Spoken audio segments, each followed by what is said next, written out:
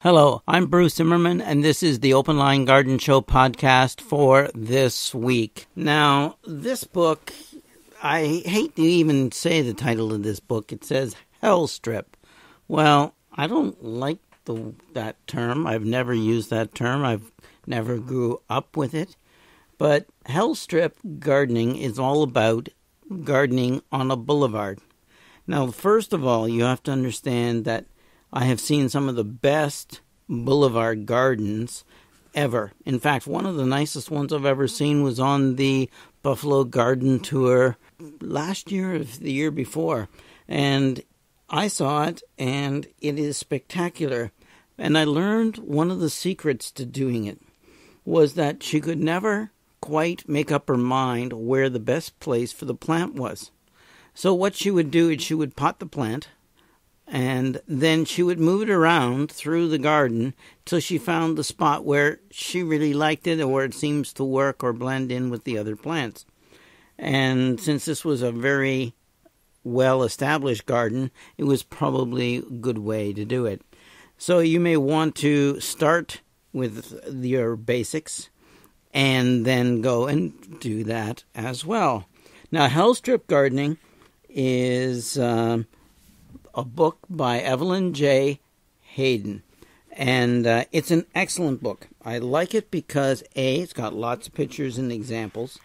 It obviously addresses the whole point that it could be illegal in your town, so you do have to basically address it.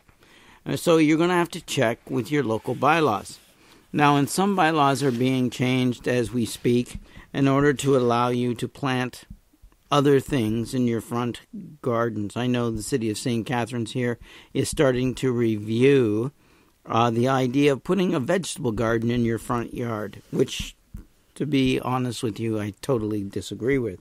I've yet to see a beautiful vegetable garden. Now, I have seen a beautiful gardens where vegetables have been used as accent and specimen plants between other plants, flowers, flowering shrubs, and evergreens, etc. Even mixed in with a few edible plants and edible flowers makes it really quite attractive. But to go and put a vegetable garden just as we normally plant them in the front yard, no, I don't think so. So this, I think, is the best way. It can be made beautiful. You have to deal with a few things, which is, of course, the type of plant material that will do well in your soil. The soil in this area is usually compacted. It is usually second quality. In other words, it was left there from building the road or the sidewalks. It has a lot of heat bounce from sidewalks and asphalt in your roads. You've got a lot of salt. You've got a lot of pollution from passing cars, and of course the passing vehicles also create wind, so they're very drying. So you have to deal with all of these. So your selection of plant material, this book will actually help you with. So choosing the plant material comes under part 3, because it covers a lot of the other things that you need to do ahead of time. In other words, choosing the right plants is not the first thing, but soil prep is.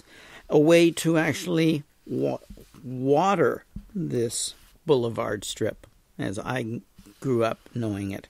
It's not the easiest thing to look after. Very often, a lot of homeowners think of it as, why do I have to look after it when it's city property?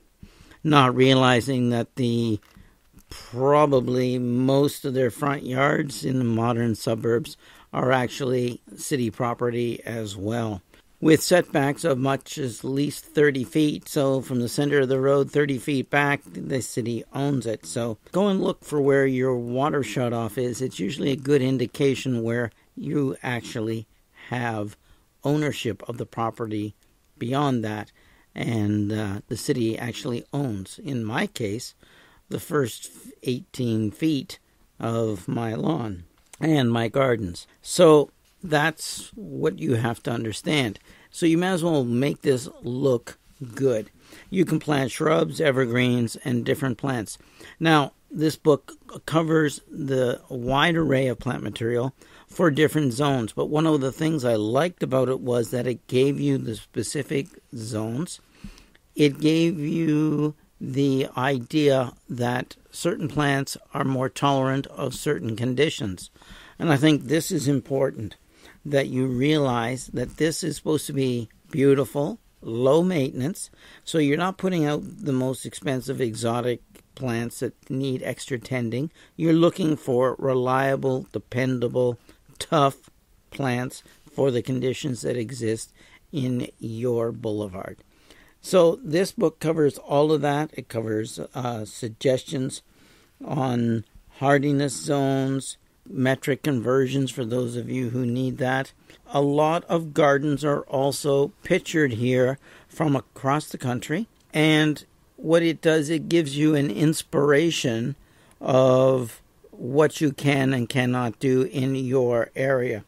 So if you live in Portland or Minnesota, San Francisco, Boulder, Colorado, Buffalo, New York, Seattle, Minneapolis, Charlotte, Boston, Orlando, Shoreview, Minnesota, and Berkeley, California, there are gardens pictured in this book from those areas. That sort of helps to inspire you. It covers living with the wildlife that's in there, road maintenance and utility problems, also with dealing with watering and with the public and public perceptions, also poor soils, trees, and of course vehicles. So all of this is covered in a very good, well-written book, easy to read, lots and lots of color pictures for inspiration, and lots of good technical information that you're going to need for your Hellstrip gardening, or boulevard gardening, as I better know it. So pick up the book by Evelyn J. Hayden, Hellstrip Gardening. It is from Timber Press, and I'll give you the ISBN number, which is 978-1-60469-332-4. That'll help you to find the book at your local bookstore. Or contact Timber Press and they'll tell you who is actually retailing it in your area. So take it in. Think about this. This can add a lot of beauty to the front of your home without adversely affecting the grass and turf areas that can still be used to cool the environment, provide healthy, active, growing, living soil, and at the same time provide a great place for kids to play as well.